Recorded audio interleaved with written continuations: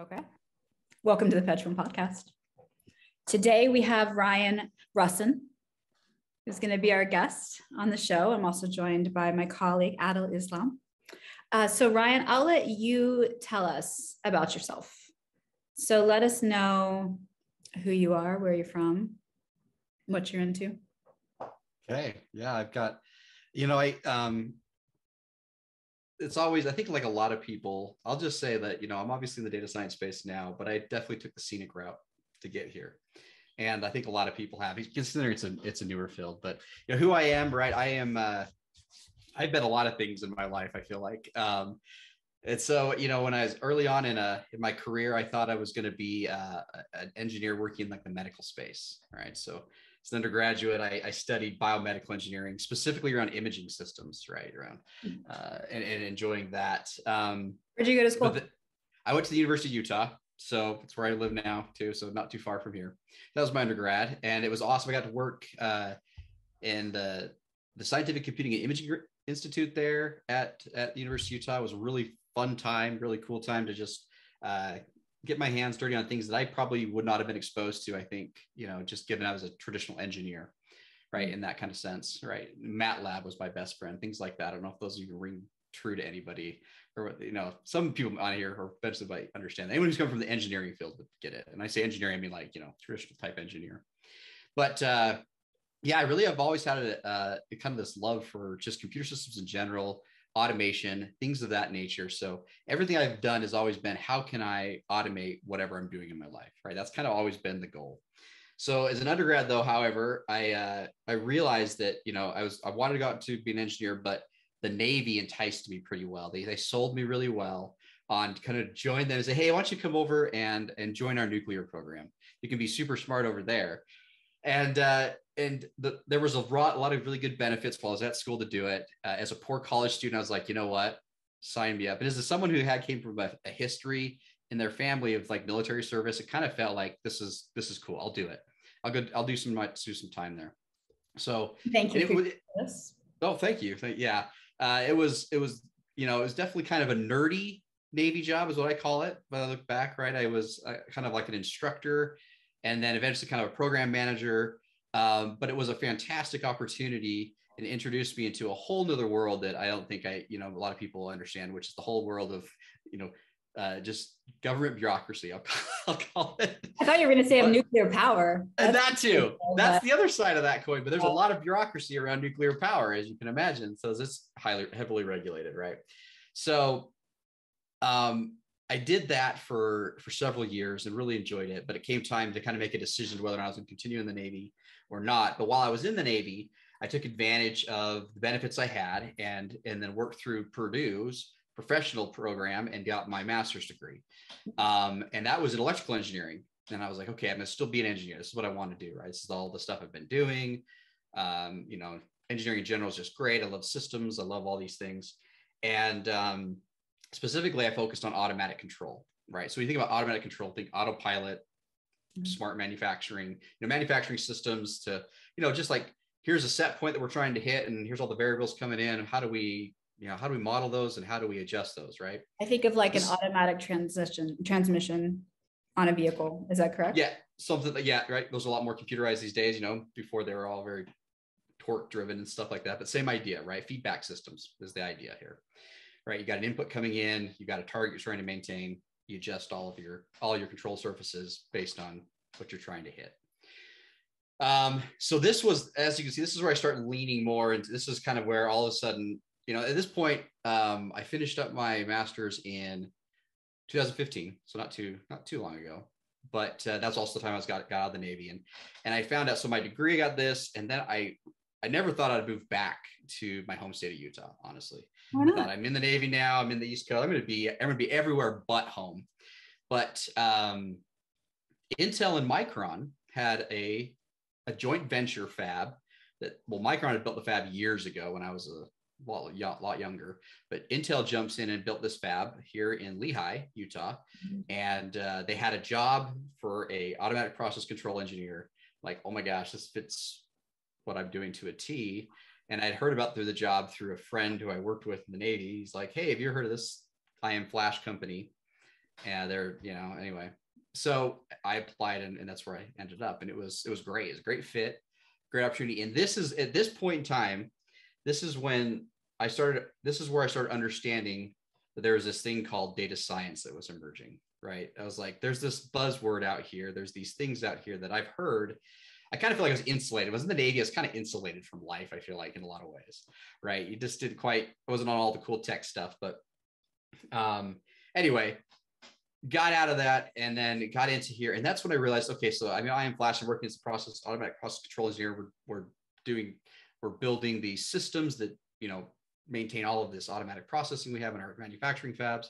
And I learned that there's this data science team in our fab, this newly formed data science team. And I'm like, well, that's wonderful. And this is where it all starts clicking to me. I start looking at all my background, all the things I've been doing. Like, well, I've got all this background in imaging, I've got all this background in like linear algebra, because that's what process control is. All of a sudden, it's like, wow, I have the foundations for everything that's going on, at least in the computer vision space, right? Everything that's happening, not just computer vision, but specifically deep learning. And so that just piqued interest. And I just became infatuated and just obsessed with trying to understand how images were being used for, real-time detection, and how we were in our fab as well, trying to do that. And eventually an opening came open on that team, and I applied and made the switch. So within IM Flash, I went from, this process control team where I was doing a lot of same type of modeling work or statistical type work. It was computer systems, but now I'm doing it, now in Python, right? I'm doing it over here with a broader scope. And that is like where this whole journey began for me. And then, and because I've always been an engineer, always been an engineer at heart. I love automation. So I've always, the goal of always understanding data science in general has always been, how do I automate this task? How do I make it valuable? Right? Because it's not enough. It's one thing to just build a model. Great. You can automate a decision potentially, but now how do you incorporate that into a bigger scheme? And that is kind of where over all these years, I found myself, into the MLOps space. So worked for Intel and Micron for a little bit. Intel left, Micron stuck around for a bit, eventually left, did the consulting gig for about a couple of years here, trying to just get my head better in the cloud space, understanding a little bit just kind of what that space looked like. And now here I find myself, right, trying to lead these teams and doing that kind with a new position. Are you able to announce the new gig? Yeah. So yeah, I definitely, it's on LinkedIn, right? So I'm working for Capital One now as a senior manager for the machine learning engineering team, where we're doing lots of cool things when it comes to building out machine learning platforms. So thank you. Yeah. So it's been a very much scenic route, right? Like but it's all kind of worked out to where I think where it's kind of had to be. So yeah. But that's very long-winded. Sorry. FinTech. No, it's perfect. This is exactly what I want to hear. Vision to FinTech though, huh? I mean, that's. So yeah, that's right. That's a big leap there. So I definitely kind of feel all very much more core to like computer vision side of things. I'm very comfortable with that space. But, going through we still were exposed to tabular data. We still were exposed to, even natural language data, because we had systems from like engineers and from technicians who were putting notes into things, and we were seeing what we could do with predicting maintenance and things like that on these tools. Stuff I encountered as well as, there's a lot of, I think, I was listening to Mikhail's, talk with you guys, the foundations there. It's a matter now of just you can kind of make these leaps. You have to understand the lexicon. You have to understand the next kind of what makes this problem space what it is. And I don't consider myself, an expert at all of these things. It's impossible to be, I think, but FinTech, a lot of ways is the challenges there are, again, large data sets, very used to in manufacturing. Data is usually tabulated, but there is definitely, unstructured data as well. But really it comes down to my expertise is more leveraging the engineering side of it and building out the systems that are going to be leveraging, all predictive models too, really, right? I mean, yeah, exactly, right. Because you think of things like fraud detection and whatnot. Those are the types of things that matter. Yeah, so. I recently escaped the financial space myself. Got it. I am still a fan, though, I have to say. I have Bloomberg on all day long. Micron actually had a good day yesterday. They did. Yeah. Their 2-layer NAND is doing really well. So it's good to see that. It's actually great to see it. It was really sad to see that I don't know if you guys have ever heard, years ago, they were talking about that 3D XPoint technology, Intel and Micron. That's what we were building there in that fab for a long time. And it's just kind of sad that I think all the remnants of that now have kind of disappeared. And they've kind of given up on it, which I thought was going to help revolutionize a lot of things in the data space, but maybe later. It'll eventually. Tell me a little bit more about that. What went wrong? People, money is the problem always, right? With these things. I can speak at a high level from what, had been released, but it was a great product that kind of sat in between the NAND flash storage and the DRAM space, right? So it was super dense like storage, but pretty fast, not as fast, but fast like RAM. So it was kind of like it's kind of being viewed as this potential for, storage memory, you don't have to, it's persistent memory, really kind of way to think of it. And I think that it's just the market was just tough to find the right larger market share to justify the amount of R&D dollars that were going into this product. So it's been, what's that? Product market fit. Yeah, it just wasn't. It's before. I don't know. Maybe before its time. Still, maybe eventually it'll come back. Some other semicon manufacturer will buy the IP eventually and make it a reality. It could change a lot of things, but obviously it's not the time is right. Unfortunately, I was just sad. I spent a lot of years of my life, dedicated to that. It's just sad to kind of see that Intel had finally given up on it too. So they were the last hope. So they're done with it. Spent a lot of years of his life dedicated to projects at IBM. Yeah. Yeah, well, IBM EMC actually, where I kind of understand where you're coming from with the storage aspect. Although I think everyone's going into all flash for storage pretty soon, right? Yeah, I wanted to ask you then, because you've mentioned MLOps, and most people that we talk to about MLOps say something that's slightly different, and that's probably by definition because everyone's coming up with it right now. In 2022, it might be the year in which it gets defined in the right way, perhaps. Who knows? We'll see. Yeah. But how can you define it for us? Where does it begin? What is the ops and what is the ML and what is MLOps? I love it. Yeah, and I'm definitely coming at it from the back. I think I'm coming at this all backwards. I think a lot of people were usually software engineers, right, that are coming down into this. I'm not, right? I'm a traditional engineer who's been. I still just think of myself as constantly having to kind of update my knowledge and stay on top of the DevOps space, right? So I think it's good to, and I don't want to keep stealing like Mikhail's stuff, but the blog stuff that you put, it summarizes it very well, and it's exactly what I think about it. But in terms of the ops part, it's oh my goodness, my thing. It's turning things into operational models, right? Turning things into operational systems and processes, things that are repeatable. That's the ops part of it, right? Being able to, in a way, work as a larger team as opposed to just a single person, being able to make repeatable processes, including testing out, what you're doing, making sure that certain things have passed, certain, the code runs specifically, the process runs specifically, everything behaves as an expected way before it's released to what we maybe call production environment, right? That's the ops side. The ML side is the machine learning side. It's like taking the whole data science life cycle and just shoving that now into this DevOps software space, right? It's adopting what we've done in software for a lot of years. And if you think, DevOps itself is kind of a new, right? It's relatively new in its own right. So in a lot of ways, I think there's still a lot of like you mentioned, Adil, like defining what this really means. The number of tools that exist for this space is absurd right now. It's great.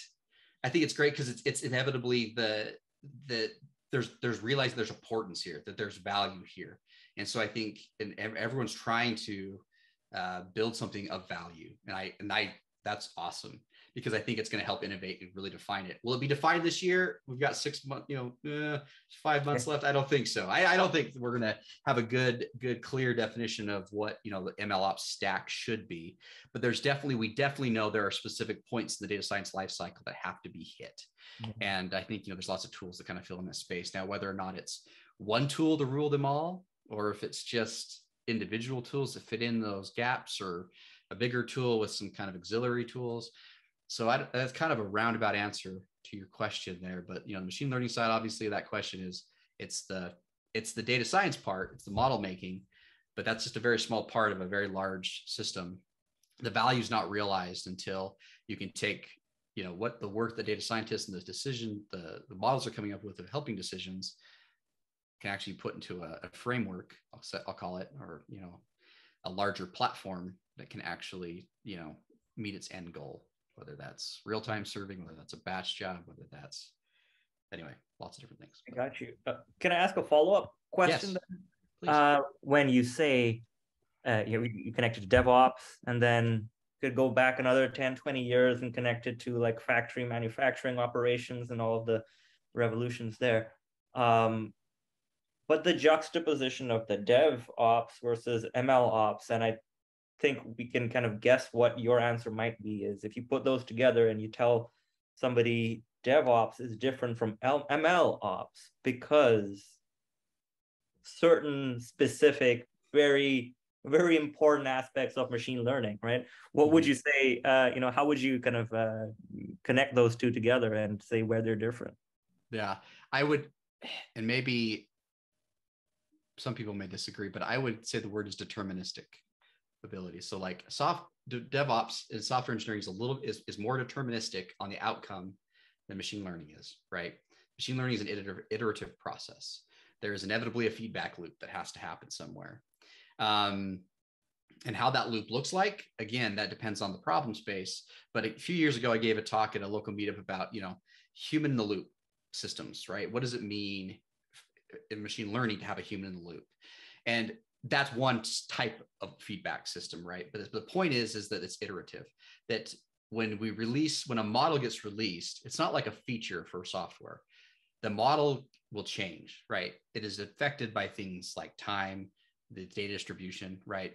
So while there's an observability piece for both software and ML, how you operate on that kind of observability and that feedback is a little different, right? So that's what I would say the difference there is. It's just that it's that iterative. I mean, software is iterative as well, but it's different, right? In the sense, there's just, when you release that model, you're not guaranteed to know that it's going to be the perfect decision maker. I mean, even a software feature can, obviously it's what bugs are, right? You can release a feature and you think it does what you think it does, but then it does something that weren't quite predicting, right? But even so, it's more deterministic in software, DevOps side. That's what I'd say. Oh, thanks.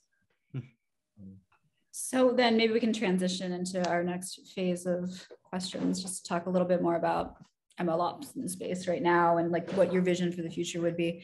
So given that distinction, and apologies, I have a puppy and I gave it a squeaky toy foolishly, thinking that would keep it distracted right now, and forgetting that squeaking is a sound that will be picked up on this.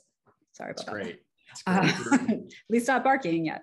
But yeah, anyway, that distinction I think is very cool. The deterministic nature of software and DevOps versus MLOps. So with that, what tools do you think are essential parts of the MLOps stack right now? Yeah. Or types of tools, perhaps. Types of tools. Yeah. That's a really good question. It's something I'm constantly trying to think and kind of mull over my brain. But when I look at the tools you need, you just have to look, what is the established data science lifecycle look like right now, or ML development lifecycle look like right now? Like what is needed for that? Well, there's some exploration has to happen, right? So, okay, we have, for a long time, Jupyter notebooks have kind of filled that role in terms of just like a quick and easy environment to explore. It's not the go-to always, right? It depends on the data you're using this, right? So then there's inevitably an access part of this part. So that's just how they kind of getting started, right? So you have to have, okay, well, how do I explore my data? How do I have access to that data? And that's traditionally been what data science has been for a lot of years. Just like, okay, data scientists, they come in, they explore, they've got this access. Hey, look, I made this model. It's this great, awesome. But then how do I now bring the value there, right? So then we have to start thinking about things like, okay, well, you have this model, but how often does it have to be retrained, right? How often does it have to be updated? Hard question to answer, actually. And then what type of interaction does this model have to have with the rest of our systems? Is it internal? Like, is it something that our internal systems will use? Is it user facing, right? For our customer facing? And then, so then there's that brings about the environment which has to be served up in, right? What does production look like? So you've got this like development environment, you've got this production environment, you got this, and then once you've released it to production, right, we'll go back to this observability piece where you have to understand, okay, how is my model performing? How's it behaving, right? And then what are all the key insights that I can gain from it? Where is it failing at? Where is it doing well at? And that helps kind of, again, lend back to how often do I have to retrain this thing. And then, right, then you kind of go through this whole process, and you want to automate as much of that as you absolutely can, right? If the model training is a deterministic process and the data is coming in all the time, and you can, I should say deterministic process, but if the model training is something that is repeatable, the data is flowing in a way that you can easily gather it and put it together, or does it require human labeling? Does it require some kind of human loop, right? So there's a lot of stuff I just spit out there. And, but that's when you start thinking about your MLOps tools, that's what you have to look at, is tools that cover the aspects of your life cycle, whatever those might, what that is, right? And those are kind of the main parts. Every business space is different, and every industry is a little bit different, or really every model is a little bit different, like what its purpose is, right? Whether it's a model that is used to detecting fraud in real time for a card customer, or is it a model that's used to determine whether or not I don't know, thinking like computer vision type things, right? Lots of things are coming to my head, right? And then I just want to kind of start spitting out things. But and that might be served in as a batch, right? You have a bunch of images coming in that are from a manufacturing side every 10 minutes or so. You want to go through all those images to find, okay, which tools are behaving correctly, which ones are not, right? Which tools are causing defects on my wafers or my products, right? So I can detect, find those early, shut those tools down, get them fixed, and get them back into the line and go on. So those are very different scenarios, right? And so when it comes to the MLOps, there's no set of, just like in my mind yet, there's no set of tools that just covers all of that. Or, I mean, there's no one tool that covers all of that. There's lots of tools that cover lots of parts of that.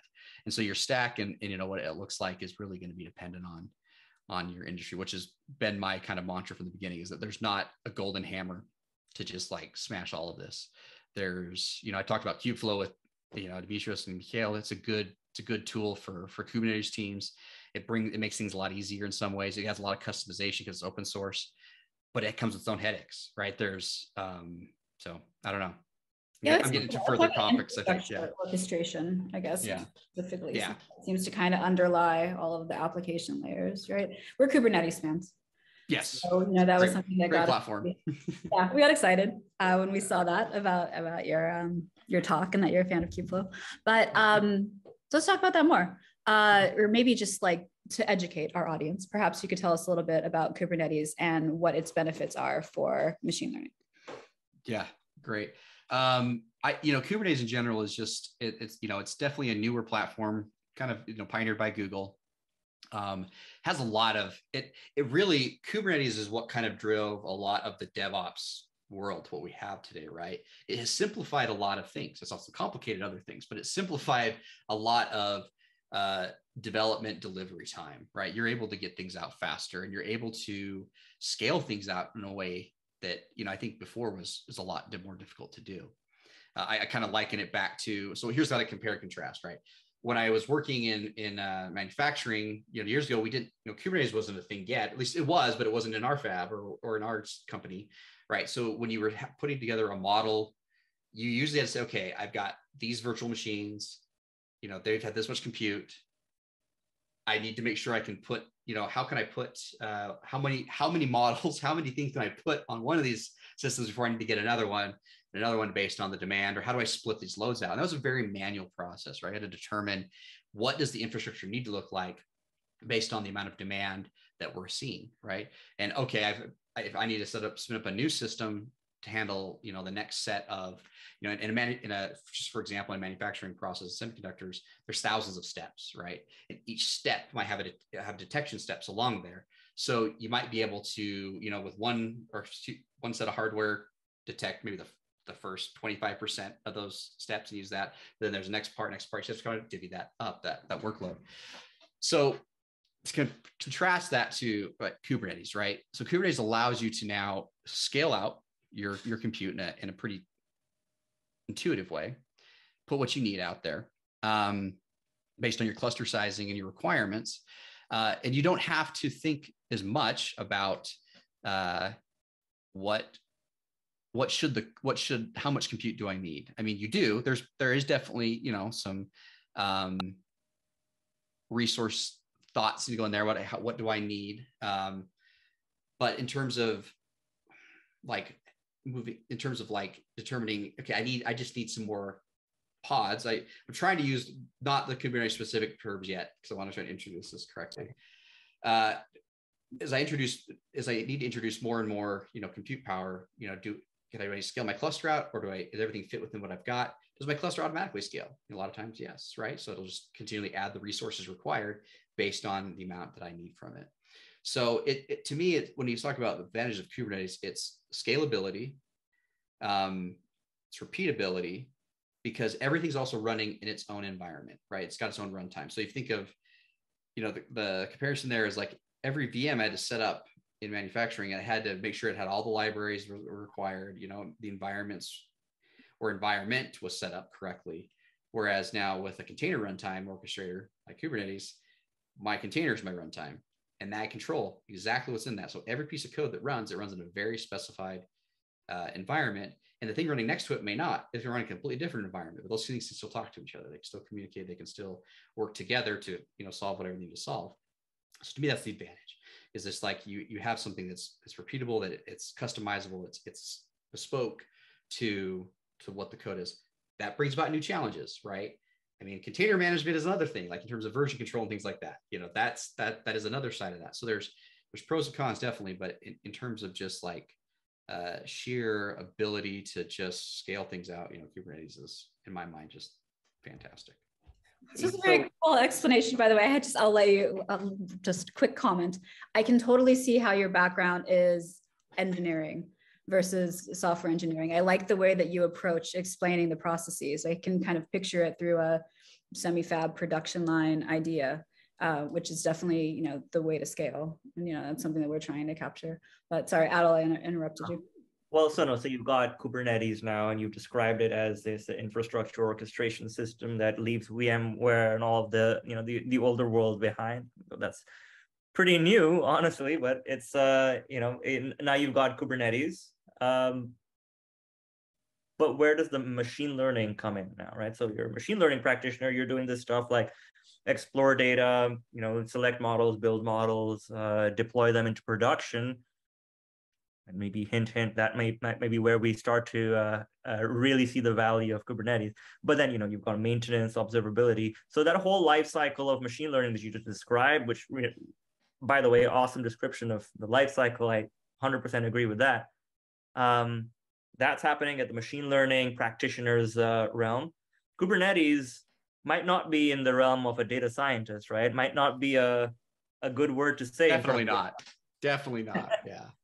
So where do these two different but really valuable kind of systems kind of intersect?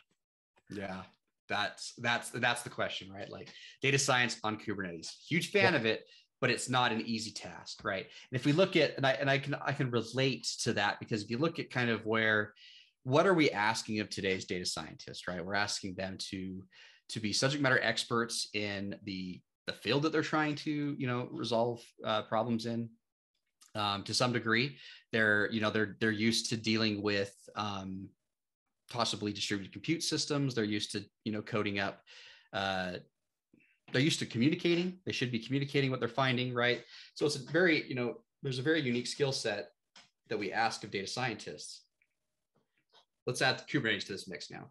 That's not something that is an easily transferable skill set, right? It's not something that's going to come easy. And so when it comes to, there's a lot of advantages to Kubernetes, but the barrier to entry is high, right? And it really, you've got to be really, almost not, infrastructure people get it. They get it, right? That they've come, I think an infrastructure person was easier to kind of move over to that DevOps side than someone taking a data scientist, machine learning engineer, and say, okay, here's Kubernetes, go. Which is where things like Kubeflow kind of tries to step in. Kubeflow still out of the box is still, I mean, I think you still need some expertise to set it up. You still need to know Kubernetes to some degree to really get going with it under the hood. However, once it's up and going, it allows kind of a gateway, if you will, allows a data scientist to more easily come into that space and do something they're used to working in, whether that's a Jupyter notebook, even orchestrating out a pipeline, right? I mean, if they're using tools already like Airflow or Prefect or Metaflow, whatever it might be, they're used to, this type of DAG orchestration. That shouldn't be completely, foreign to them. And those things exist as well, right? On Kubernetes, like Argo takes care of that. So what does Kubeflow, like Kubeflow pipelines, let's try to do? Well, it says, okay, here's Argo. Instead of writing YAML, let's just write Python, because most people, data scientists, like to write in Python. So let's have this Python DSL that ultimately just turns all my stuff into an Argo workflow at the end of the day. And that orchestrates out my jobs. So, but when you think about, so I'm talking specifically, I'll give some Kubeflow examples here, but again, the barrier to entry or coming over like that hump of getting into Kubernetes from the ML space, it's a big one. There's more and more tools coming out, right, to help with that, which again, Petuum, right? We could talk about that eventually too, as well. I'd look, because I want to know more about where that space fills, right? But there's two aspects too, right? As you talk about the data science lifecycle, you're talking about development and you're talking about production. So two different things in a way.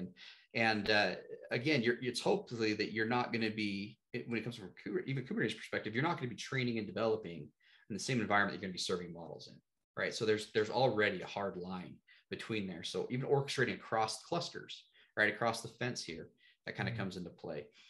Maybe you're going to use namespaces to try to kind of divvy that all out. Probably not the right answer in my mind. So, you definitely doing there. So anyway, there's when it comes to like the on-ramp onto Kubernetes, there's definitely, I think there's a lot of value in a data scientist in today's world to understand it, to get behind it. I've talked to a lot of, in interviews and things like that, data scientists, and I've asked standard questions. Tell me about what you know about containerization. Like, tell me about Docker. Do you ever use it? And a lot of people haven't. You know what I mean? That's to me, it almost now. I was kind of at first I was baffled, but I realized there's just not as much exposure yet. There's just not as many companies who are far enough along in their data science journey to where that even makes sense.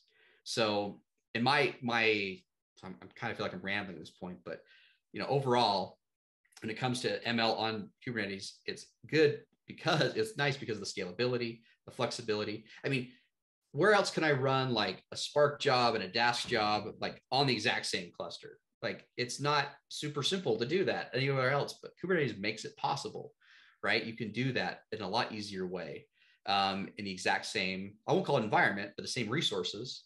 But then because you have these, these different controllers, these control planes, you can actually do very different things in the exact same cluster work. And so there's a lot of advantages. We can go more in detail about that, but overall, there's still a barrier to entry, and it's hard. And my hope is it gets easier as time goes on. I've written repos to try to help people onboard on a Kubeflow, for example, how to get it going on like their local laptops, doesn't crash it. How do you set it up in EKS or a GKE? But again, there's no easy button there yet. So Adil, maybe you could tell us a little bit about what we're doing at Petuum. I want to hear how more we're trying about to it. make that easy button happen. Gosh, I was getting right into it. I wanted to know more about Kubeflow, but like we can get into this first. You can actually tell us what you think about the way that we've been thinking about this stuff. Well, I guess a little bit of history on Petuum, right? You mentioned you did a lot of APC work. Petuum did a lot of that, actually, surprisingly, because we came out in 2016, started doing a lot of, you could call it AI as a service, perhaps, right? You come into a company, you've got a problem, you want to use AI to solve it. Okay, it's 2016, AI is a cool big word, or the robot's going to take over the world. No, we're really just going to do, some machine learning processes. Turns out APC is actually a good place to get started. So those process controls for various heavy industries, right? Different, fractionation, centrifugation, things like that. And coming out of that, the team, I wasn't here at the time, really started to take this, scaling up approach. Everything was Kubernetes, right? Kubernetes was still kind of new, actually, then.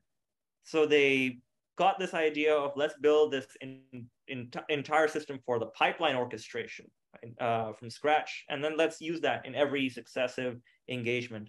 And then as they started to do that, they realized that, in fact, there's another infrastructure issue. You mentioned this before, right? The data scientist is not going to know much about containerization as well. So when you come into a customer side, to a large company, and you're working with a data scientist team, are you even going to find the people that in that team that know how to set up the infrastructure? Maybe not. Maybe there's somebody who's a stakeholder who's holding a budget for the cloud, and maybe you need to explain everything to them. You get a lot of friction. How about we just make that infrastructure management and orchestration something that the data scientist can do at a level where the infrastructure focused person on their organization doesn't need to really worry about it too much. There's not much that you can break, especially if the data scientists are able to work in their own silo away from all of the different work the infrastructure managers are working on. So what resulted from all of this, and we did all those services, and then we went back into hiding. We come back out with a platform. Is this Petuum platform that you could say is comprised of two parts. The first part, which I think really does align to a lot of what you described from Kubeflow's perspective, pipeline orchestration, based off of the way that Argo would do something, is can you have all of these jobs kind of batched together and create a pipeline out of it. Now a lot of people use the term ML pipeline.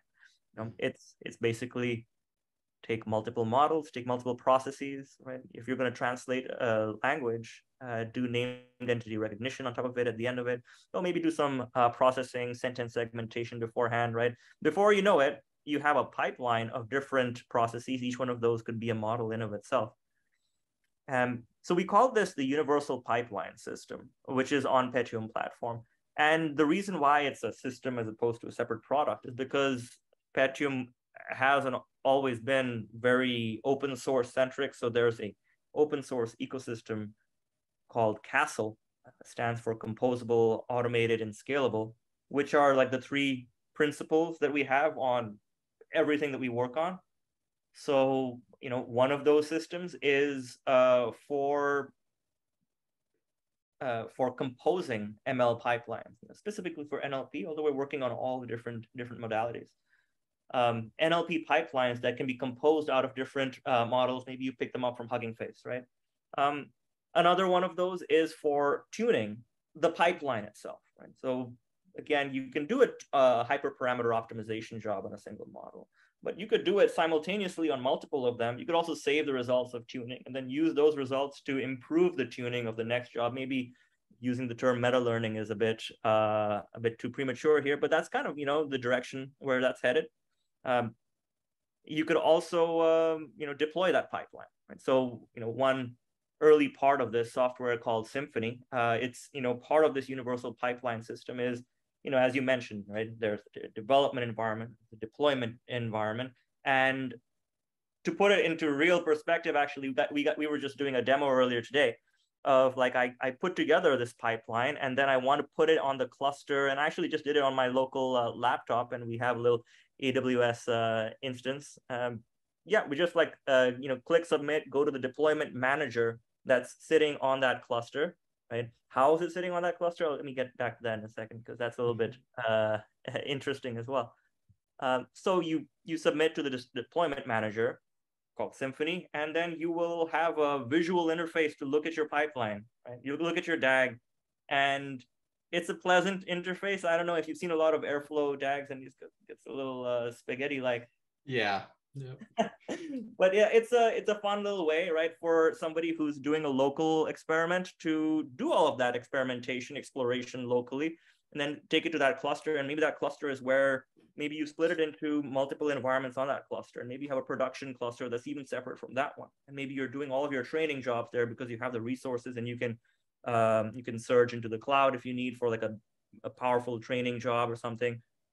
You can do your hyperparameter optimization there as well, right? And then you deploy it, you're serving it so that now you can access it. So all of that can be done, I don't know, 5 to 10 minutes is, the demo that we were just working on. So that's this universal pipelines system. But then all of that sits on what we're, I think no one else has really thought about this. There's a lot of people that are working on different ways of orchestrating the pipeline, really focusing on the data scientists, but yeah. Kubernetes cluster is where you're doing it. So how do you figure all of that out? That's where we've been working on this thing called the AI operating system.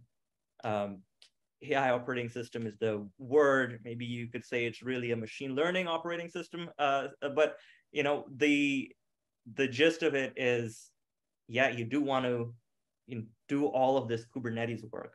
Kubernetes has its control planes. What if there's a control plane for the Kubernetes itself? What if you're managing all of you're not managing pods, you're managing just applications themselves?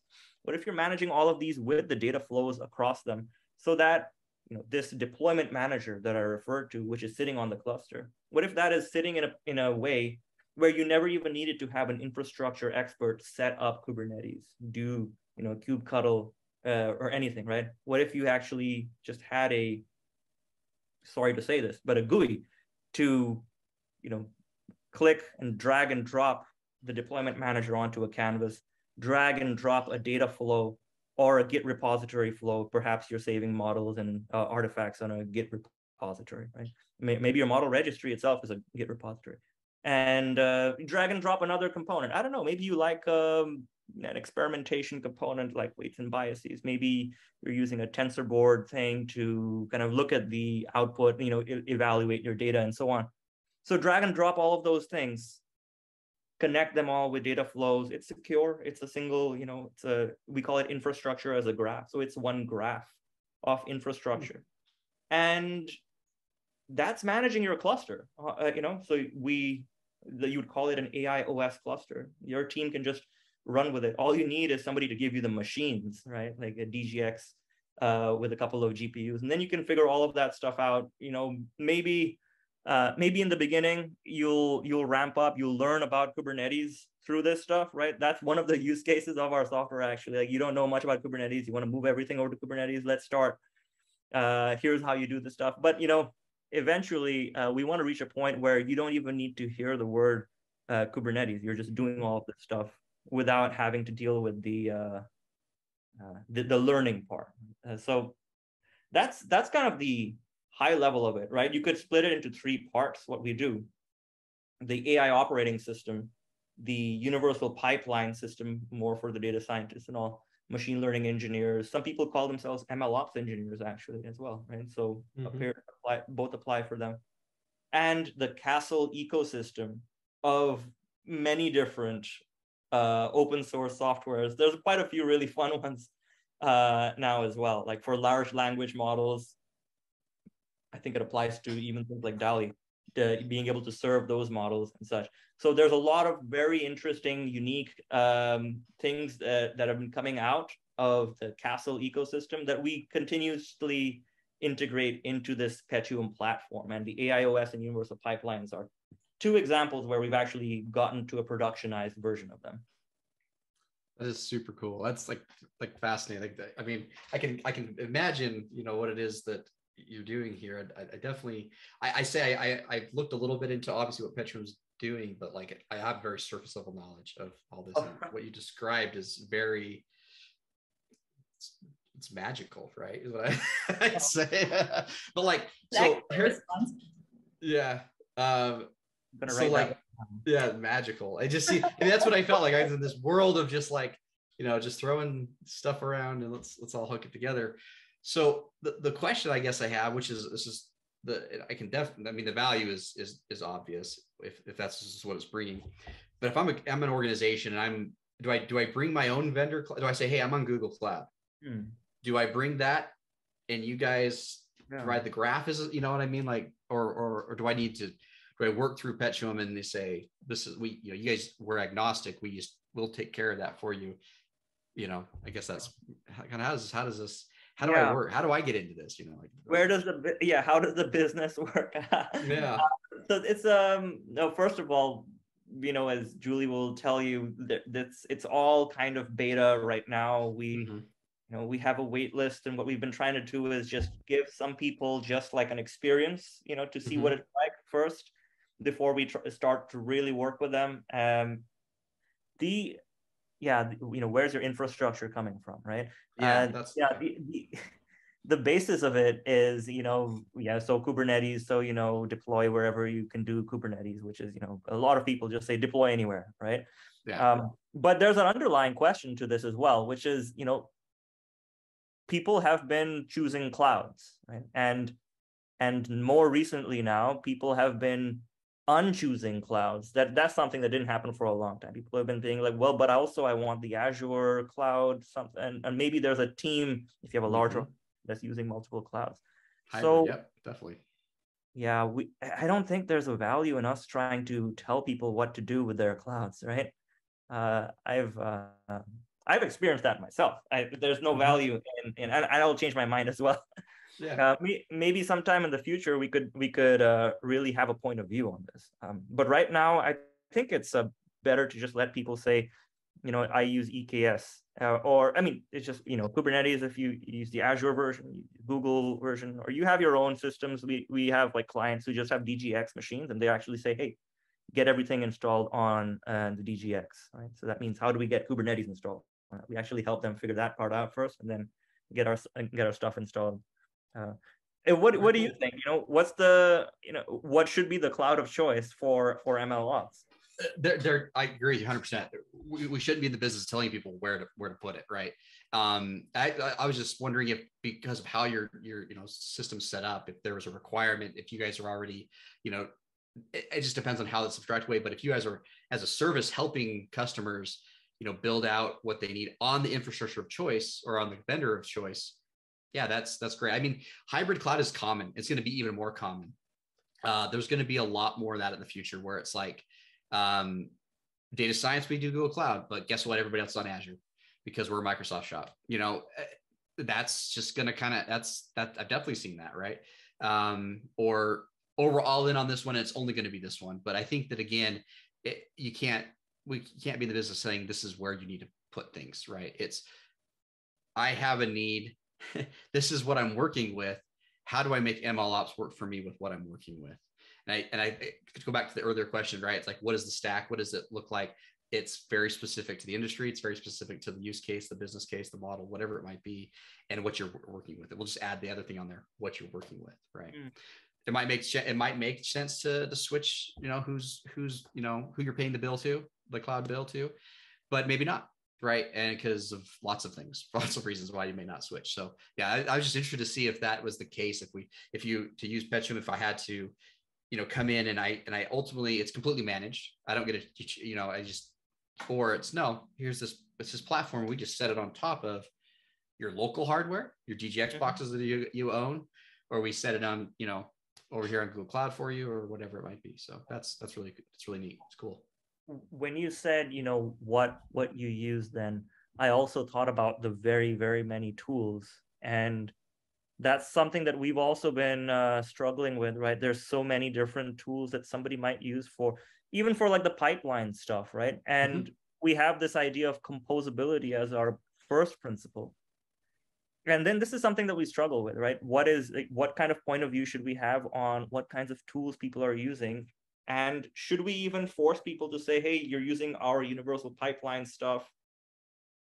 because you're using AIOS, that's what you have to do and all of that. And one point of view that we're thinking is, I'd love your opinion, is right. Should people actually have a curated set of tools that we recommend and say, yeah, just drag and drop that onto your infrastructure as a graph? Or should we literally tell people just any tool you want, because there's pros and cons of both. There's like infinite flexibility also means the paradox of choice.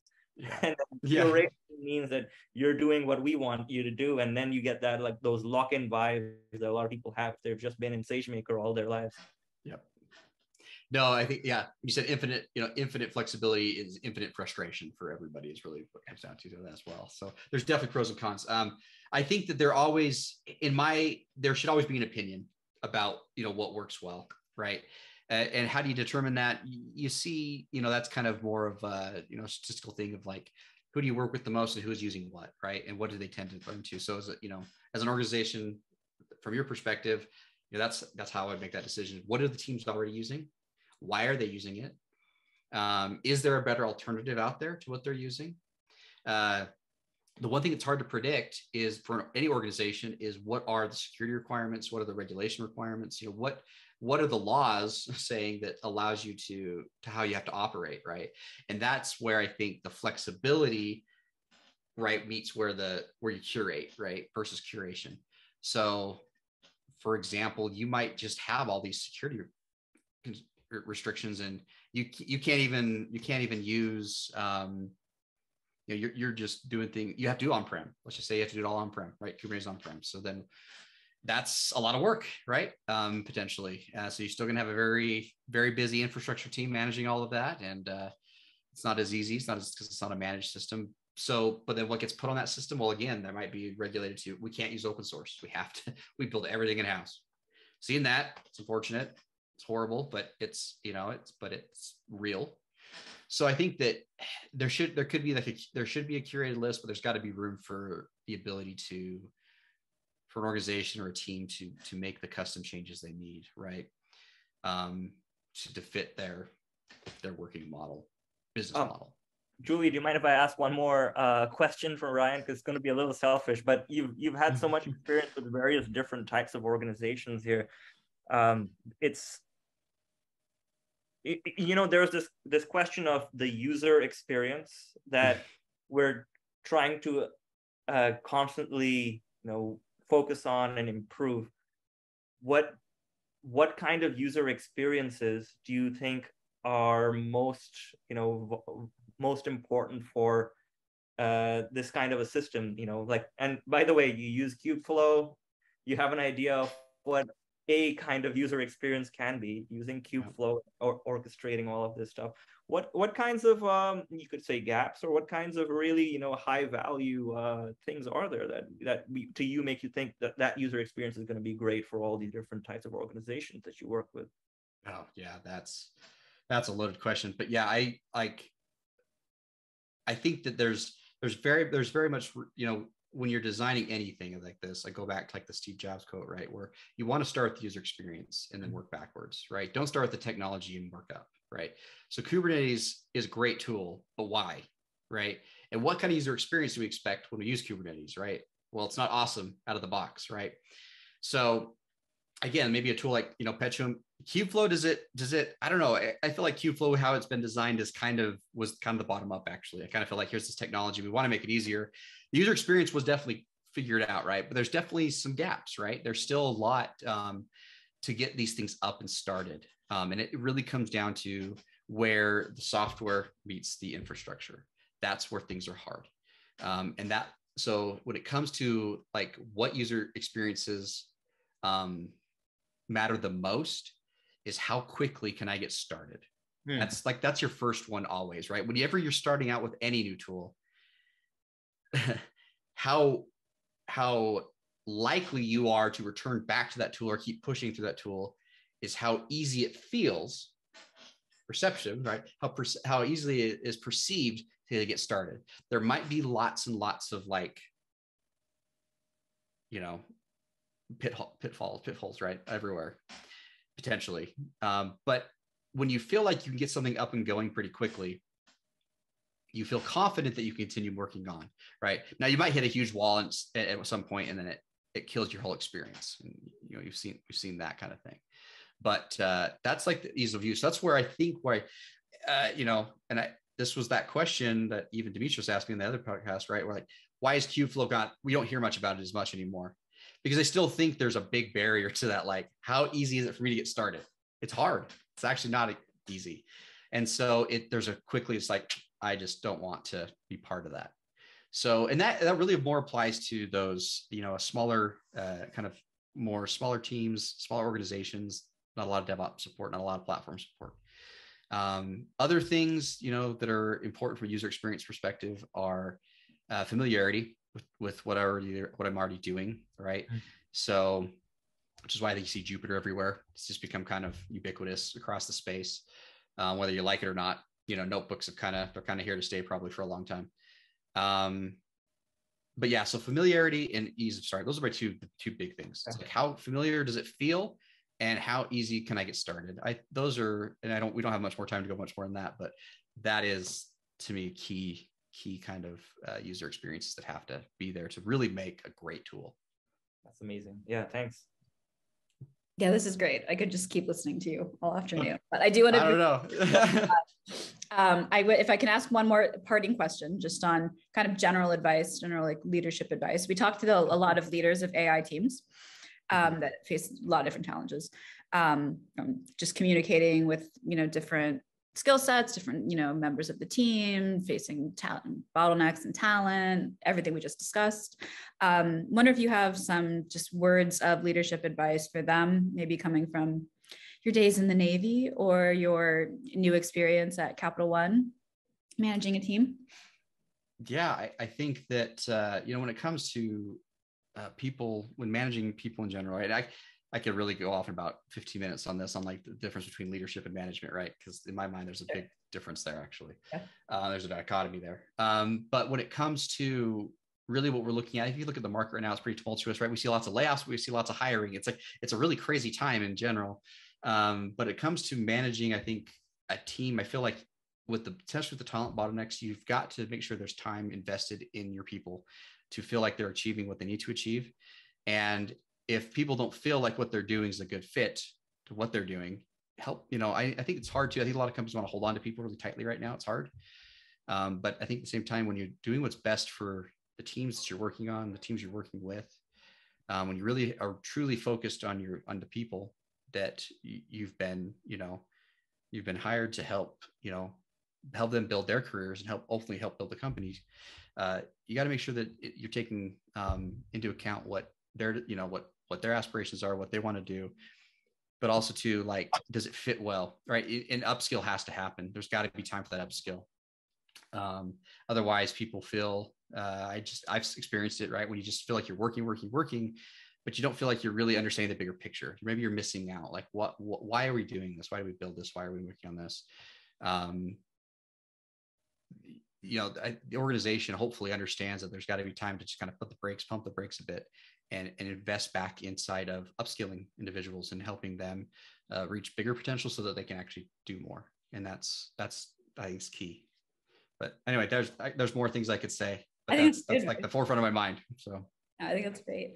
Well, thank you so much for talking to us this afternoon. I think this was really exciting. It's been a pleasure. I loved it. This was great. Yeah. I mean, we hope to partner with you on more stuff in the future and find different ways to work together. You know, we're still in this private beta, so we're building, you know. I've signed up for the private beta. I need to get actually in it and play around more, because after what Adil just described to me, I just feel like I want to see what that happens. I want to see that in action. So, and see kind of what this can offer. So I'm very excited. Very cool.